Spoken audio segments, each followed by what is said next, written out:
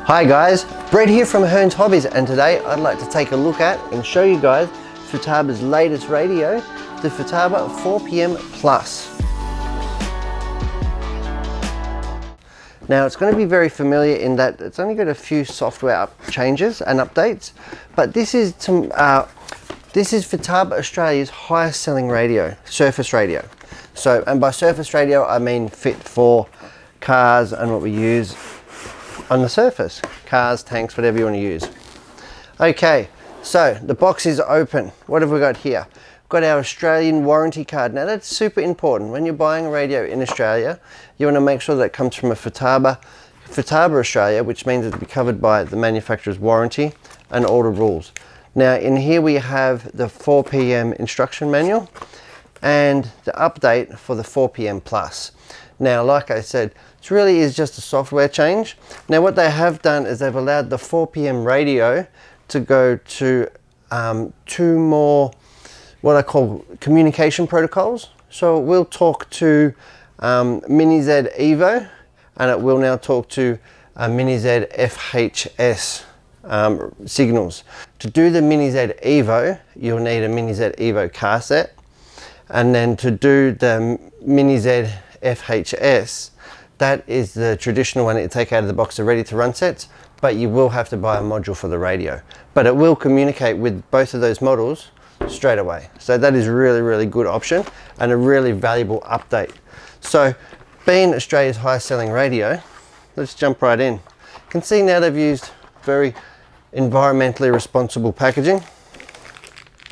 First thing we're greeted with, I'll get the radio out of the way, are the receivers. Now this set comes with two receivers, so for the price we get two receivers, and they are the 334 SBS, and that is a telemetry receiver capable of SR transmission and SR mode for super fast transmission modes. I'm just going to zoom in here so we can take a look, like so. Here we have, and that's how tiny the receiver is. Now that is a really good, up until very recently, and the 10PX came along, this was the current model receiver. So it's only one generation behind. The new 10PX is a F4G communication protocol. This 3 series receiver obviously is not, but goes all the way up to TF-HSS and then SR mode. And they do have a S-Bus port here, so it is expandable and switchable. 4-channel receivers, really, really good. So they can be used in electric, nitro, all sorts of your applications. Now that receiver is also available, the 334 SBS-E, with an antennaless or a short antenna mode. Just makes mounting inside your 1/10 electric powered vehicle that little bit easier and neater. Okay, so that's the receivers out the way. We've got a little Futaba toolkit here. So in here we've got a 2mm Allen key, a 1.5mm Allen key, and a soft plastic screwdriver. And that'll be to carry out various adjustments on the transmitter. I'm just going to zoom out again here. Okay, now let's start looking at the transmitter itself. I'll pop it right out of the packaging. Here we have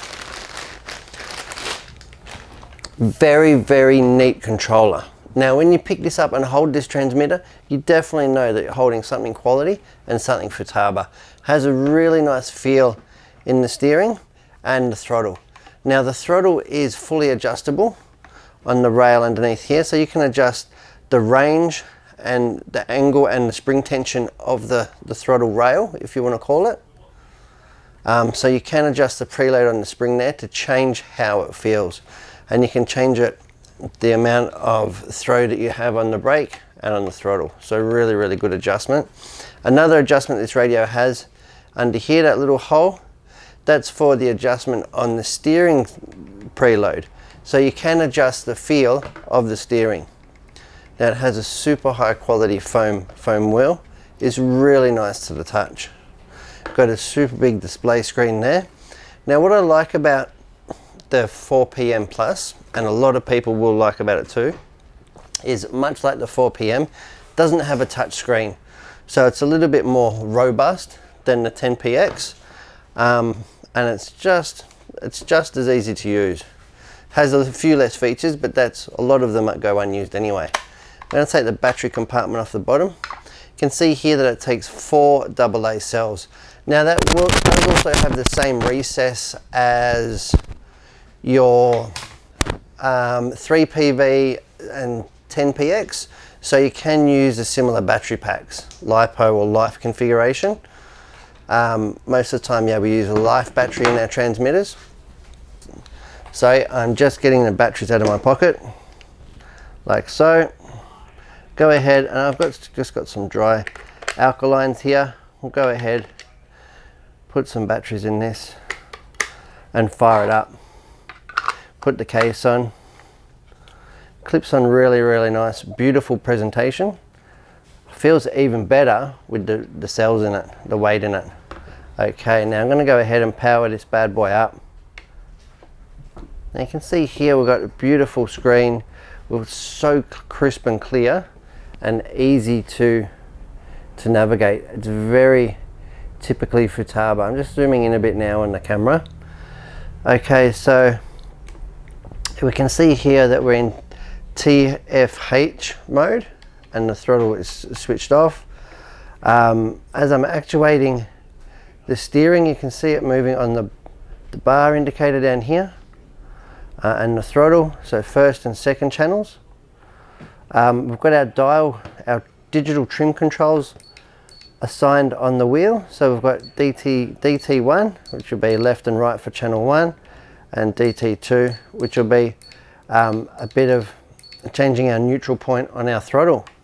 We've also got third and fourth channel controls. Now let's go into the menu and have a look. So you can see here we've got access to 4 menus. 4, and then back.